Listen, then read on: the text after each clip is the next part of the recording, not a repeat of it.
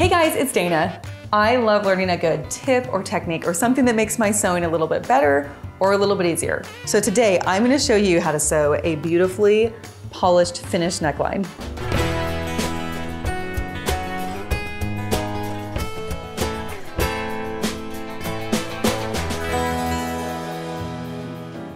Today we're going to finish off the neckline on a women's top using a bias strip of fabric. And you might be thinking that all I did was turn the fabric under and sew it in place.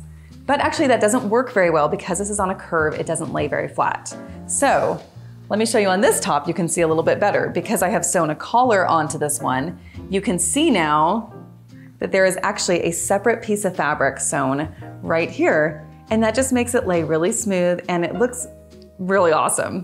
When I first learned to sew, I would sew my necklines with a facing, which is a similar concept. You would take a piece of fabric that was cut the same shape as your neckline, 1 or 2 inches wide, sew it around the neckline, and then it tucks right under into your top or dress. It's a great technique, but sometimes it can feel a little bulky or it can be harder to press, which is why I love to use this bias finish here. So let's do it. For this project, I am using my Summer Day Top pattern, which you can find on my site, go to madeeveryday.com. And you don't have to use my pattern, you can use any top, dress, pattern that you have, the same technique will apply. I've already cut out my front and my back of my top over here, so we're gonna set those aside for a minute and talk about this neckline binding. Now, if you look at your fabric, you can cut your fabric on the grain line, which runs parallel and perpendicular to the selvage here. And you can see when we do that, I've cut a strip here, it doesn't really have a lot of give or stretch to it, which means it's not going to curve very nicely around my neck. Now, if we cut our fabric instead on a bias, which is a 45-degree angle with your grain line, then if I hold this one up, you can see that it does have just a little bit of give to it, which is going to help it lay nicely and mold around the curve of our neckline. So grab my bias strip pattern pieces right here. This one's for my neckline. And like I said, I'm gonna place it on the bias. And you can look on your pattern piece, it says right here grain and it has an arrow. That means that little piece right there needs to go with the direction of the grain. And then I have one here for my cap sleeves as well to go around the armholes. And if you are not using this pattern, you just wanna make sure you cut a bias strip that is 1 inch wide. Okay, now what I would do is trace around these with my fabric marker, cut them out. You could use a rotary cutter and a mat as well, whatever works for you. And when I'm done, I have my little strips over here, my neckline, my armholes, my top. Okay, I think we're ready to put this together. I've started the basic construction on my top by sewing the 2 shoulder seams together using a 3/8 inch seam allowance, and I've pressed those seams to the back. Now I've also sewn my bias strip together with a 3/8 inch seam allowance and pressed that seam open. Now we're ready to put the whole thing together. Okay, now open up your top, lay it flat, and we're going to pin right sides of your binding strip with right sides of the neckline. Start with the seam and place it in the middle back of your top. And I'm gonna pin these together with right sides of the fabric together. And then I'm just gonna work my way around slowly around the neckline, making sure that everything is pinned in place. Now, as you go around the neckline, because it's a curve, it might not feel like it's laying super flat right now. And it's important that you don't want to stretch your bias strip too much, because I know that might feel, see like right here, it looks like it's bunching a little bit. Just kind of ease it into place. Because even though it feels like you want to stretch it to fit, that actually will make your strip too long and will lay kind of funky. So, here we go. Okay, there's my last pin. And you can see, as I was talking about, it's kind of not curved perfectly yet, but as we sew it and do the rest of our technique, it's gonna lay nicely. So let's go to our sewing machine and sew this first step in place. Something I really love about my Baby Lock Brilliant machine is that you can take this off right here, slides right off. And this is just the toolbox that holds my different bobbins and things like that. So I can set that aside. And what I'm left with is called a free arm. And it's awesome when you're sewing an opening like this, because you can come right over here and just lay it really flat like that. Okay, so come into place here, and we are going to sew with a 1/4 inch seam allowance.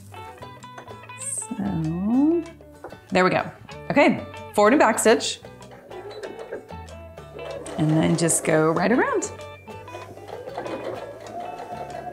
You want to kind of be precise in this part and go slowly. So if you need to adjust your speed control, I can do that right over here. Makes it really easy.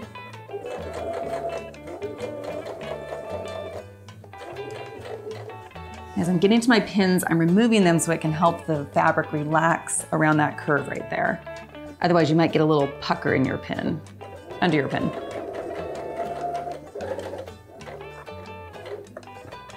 Make sure you're not stretching the neckline as you go. Just methodically feed it through and help guide it around that curve.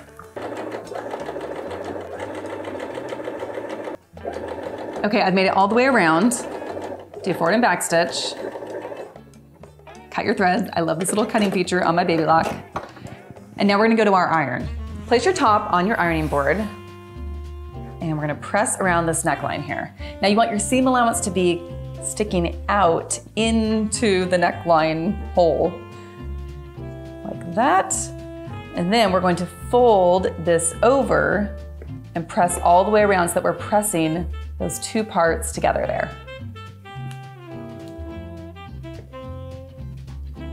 Try to go slow here and make sure that it all looks really nice.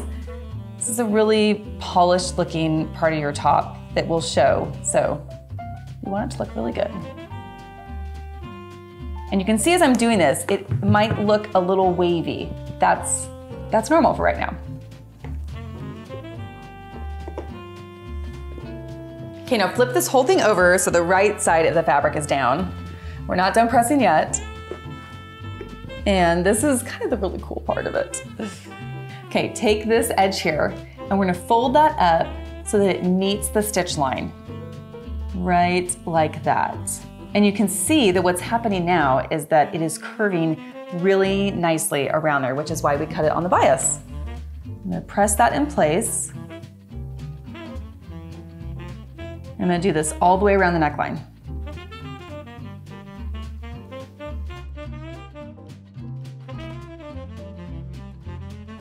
Okay, I'm done pressing this, and don't worry if it's not staying in place. That will happen in the next step. I'm gonna turn this over one more time so that a tiny bit of the right side of our fabric is showing. It just rolls over just a little bit.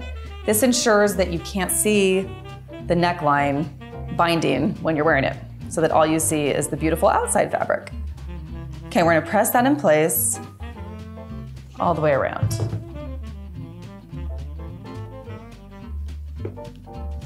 The great thing here is that you're enclosing that raw seam line of the neckline inside your binding here. I love that. It just looks very polished, professional, fantastic.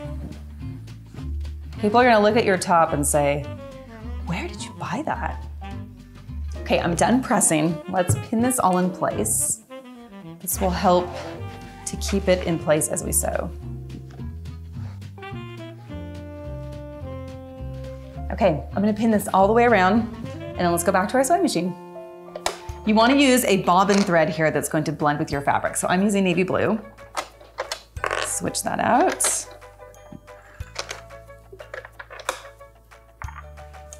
And we're going to sew just a smidgen away from this folded edge of the neckline here. Okay. In fact, if it helps, you could line it up with your presser foot and then shift your needle over a little bit to get it right where you want it. Okay. Okay, do a little forward and back stitch. And then carefully sew around. And like I pointed out, I'm using my presser foot right here along this side of my neckline so that it's totally even all the way around. And with my left hand, I'm kind of pulling this fabric, not stretching it, but just pulling it so that around that curve, nothing's bunched up inside.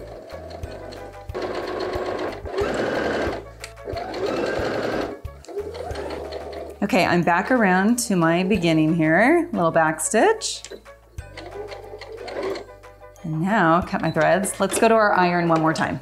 Okay, now after sewing, the neckline might still look a little bit wavy, but that's why we're gonna press one final time. And that's important with all of your sewing projects. I know that I'm always saying that, but pressing your projects really gives it that polished look. So take the time to always do that. If you want to use a little steam, that would be great. And there we go. That looks really awesome and beautiful. Good job sewing a neckline. Okay, now I'm gonna finish sewing my shirt. I'm gonna sew the side seams. Then I'm gonna sew the armholes with the bias strip, just like we did the neckline. And then I'm gonna finish off the hem. Okay, there we go, we're all done. Oh man, I am super excited to wear this. Fun fabric, fun shirt pattern, fun sewing project. For more ideas and tutorials, you can check out my website, madeeveryday.com. And for all of your sewing machine needs, go to babylock.com, where it's all for the love of sewing. Okay, have fun with your projects. Bye.